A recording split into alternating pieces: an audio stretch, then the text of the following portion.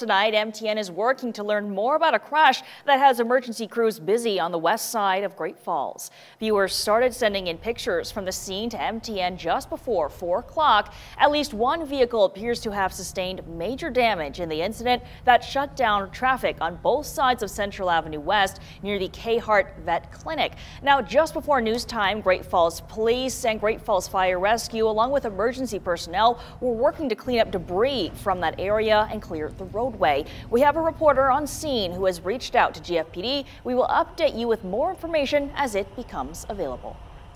Some hunters are safe tonight thanks to U.S. Border Patrol agents in Malta. Take a look at these photos. Officials say 3 hunters got stranded in a recent blizzard when their truck got stuck. They say in places snowdrifts were over 4 feet high.